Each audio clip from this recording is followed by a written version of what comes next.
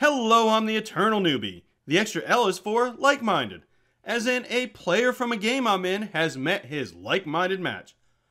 This is a player I've talked about in the past, Francis. You may remember him from the Punch video. Before I get into it, you know the spiel. Subscribes, likes, and comments. They're always welcome. This story takes place in my game with Danther, the no longer hapless Goliath Paladin. I've already talked about Francis, but if you didn't see the video, he's the guy who got into fights with NPCs, always had to be the center of attention, and got punched in-game, then sulked for an hour out of game. You know, a real cool guy. I wouldn't say he's the most annoying player ever, but he's certainly top 10. We were still looking for the Dragonborn's mother, but unfortunately, he couldn't make this session. We did have a replacement though. Oh, did we have a replacement. The DM asked Dawn to join us. He runs the same campaign twice, and she's with the other group. So it's like a mirror universe thing. She's the mirror Francis. Now I know what you're thinking.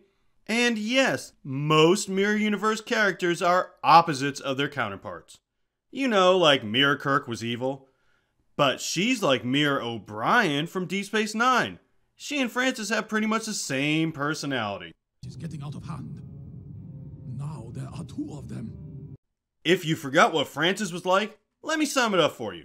When Francis heard the Dragonborn Warlock was missing the session, his exact words were, "Good, now we can rape his mom." Okay, maybe he is the most annoying person of all time. My out-of-character response of, "What is wrong with you?"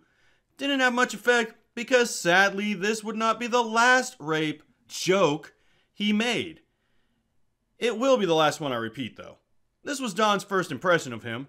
Now let's talk about her first impression. I didn't know Dawn before we started. She showed up and after introduction she said, "Oh, and here's my slave Pebbles." We'd run into Pebbles in a previous adventure. Francis wanted to take him as a slave, but Danther was having nothing of that. In his backstory, Danther abhorred slavery, so he told Francis, "You're not taking a slave." Well, Mirror World has no Danther to object, so Dawn has a slave. Did I mention this is not an evil campaign? She spent much of the rest of the campaign talking about how great it was to have Pebbles as a slave. We were almost done exploring the Yuan-Ti base, only 2 rooms to go. We get to the next room and there's a lizard woman, a couple of Yuan-Ti, and a whole lot of eggs. We take care of the Yuan-Ti pretty easily, and the lizard woman surrenders, having never attacked us. Dawn and Francis both want to kill her because, well, of course. But fortunately it's my turn next, so I get between them and combat's over. Turns out she was in charge of taking care of the eggs. Dawn and Francis approach this situation with the maturity and grace you would expect. They both decide to question the lizard woman in their own special way, despite the fact there is only 1 room left to explore. Gee, I wonder where the mom is. I don't know, maybe in the only room we've not explored? But go ahead, question the nanny anyway. I'll wait. Francis decides to question the lizard woman, telling her such things like he's going to kill her if she doesn't talk, and also dropping a second rape reference here. It went over exactly as well as the first one. Meanwhile, Dawn really wants to cook an omelet. Like, really, really wants to cook an omelet. You see, the eggs are Yuan-Ti eggs, and the lizard woman is like their nanny. So Dawn's brilliant idea is to cook them. Now, if you've watched my other videos, first of all, thanks. Second of all, you're probably thinking what I was thinking at this moment. It's just not possible. It couldn't happen again, could it? Why, yes. Yes, it could and did. Dawn wanted to get information out of the lizard woman by threatening the eggs. 2 completely different groups on 2 completely different characters, and they both get the same idea. Is there a villain school somewhere that they all go to that has classes on how to do this? Like Child Threatening 101? Anyway, she really wants to cook this egg, to the point where she's interrupting Francis's questioning part every minute or so, asking what does she have to roll to cook an omelet.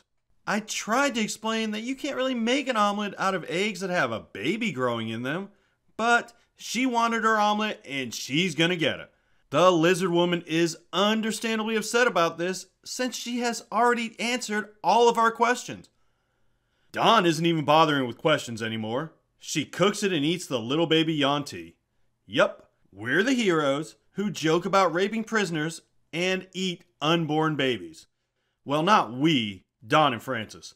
I did end up letting the lizard woman go, much to the ire of Don and Francis. If these two got together and had a kid, I can't even imagine what it would be like. Whoa, you mean he's a time traveler too? We finally find the mother, and it's a boss fight like you'd expect. Lots of Yuan-ti, casters, melee, you know the drill. One of them casts suggestion on me and tells me to kill the bunny. That means on my turn, I have to attack him. This is level 5 Danther. He actually doesn't suck, so there is a chance I will kill the bunny. Don is not happy. Now, if I had to rank them, I would say Francis is slightly better than Don. I mean, they both play characters who would be more at home as torturers in a medieval setting, but Francis doesn't argue with the DM or metagame. Don does both now. She doesn't want her slave killed. Those were her words. So she argues that the Yuan-ti who cast a spell on me wouldn't know the rabbit exists. The DM points out the rabbit had just run into the room, attacked, then run out, so everybody saw him. Don then argues that the Yuan-ti wouldn't know that the rabbit didn't just leave. You know, because that's what adventurers do. They run in, attack, and then just leave. I mean, we've all heard the tales of the great adventurers who run in, attack the dragon, then leave and are never heard from again. Don is not a happy camper when the DM doesn't change his ruling.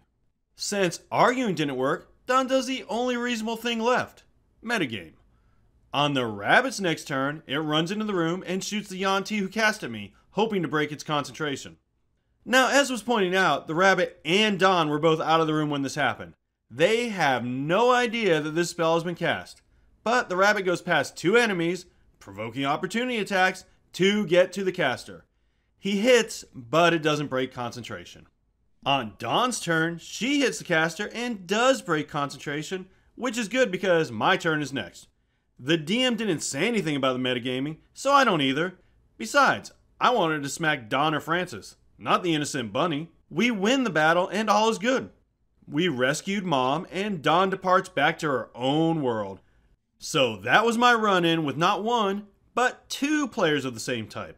A match made in the deepest, darkest pits of the 9 hells. I don't know if you'd call them more chaotic stupidish or murder hobo-like, but they were something. Thanks for watching. And remember, as always, play your character. Don't let your character play you.